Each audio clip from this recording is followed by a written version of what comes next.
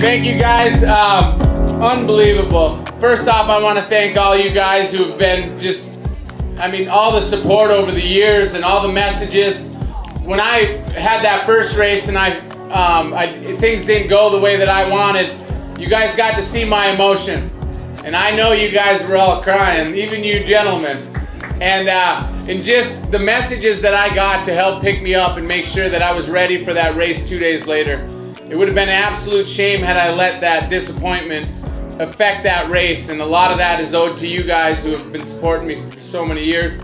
Ski Brule, thank you guys for giving me a spot to fall in love with the sport.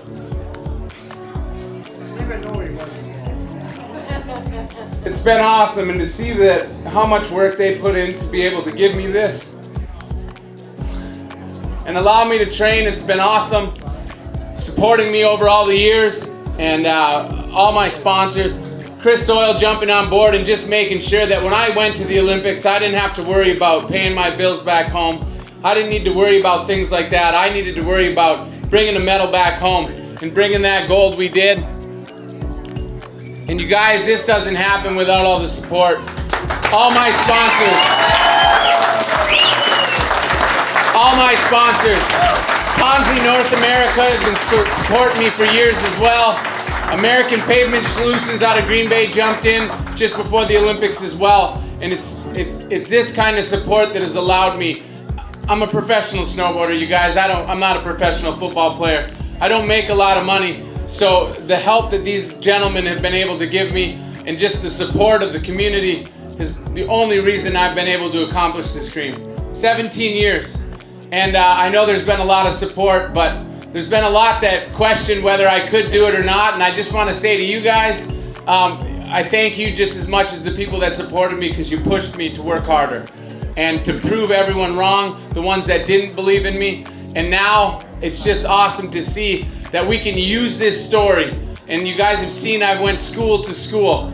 I've only been home less than a month, and I still made it to 22 schools. And I just want to share how important it is to me. I have an expiration date in my snowboarding. I know that, at least at the level that I'm at.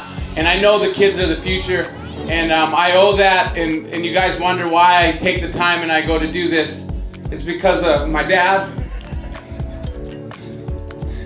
my mom, my family, just the wonderful people here in the UP that have helped shape me to who I am.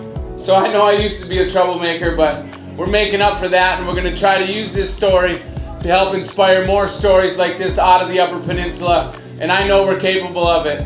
These kids don't get the same opportunities as big city kids, but one thing they do get is they learn that grit and that work ethic of being a Youper, because we have to fight harder for what we want.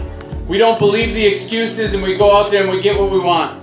And who would have thought a plastic snowboard in 1990 would have turned into a gold medal, and we brought it right back here to Ski Brule. Thank you guys for all the help, all the support. I love you guys. And hey, if you message me on Facebook and you're wondering why that big jerk, if he's too cool now that he's got his gold medal, I haven't gotten to any of the Facebook messages yet, but I will read them, and if I reply back, you don't have to reply back, because then I'll be back at square one with another 1,000 messages. But understand, I will read them all, and I appreciate every single one of them and every single one of you guys. Thank you very much.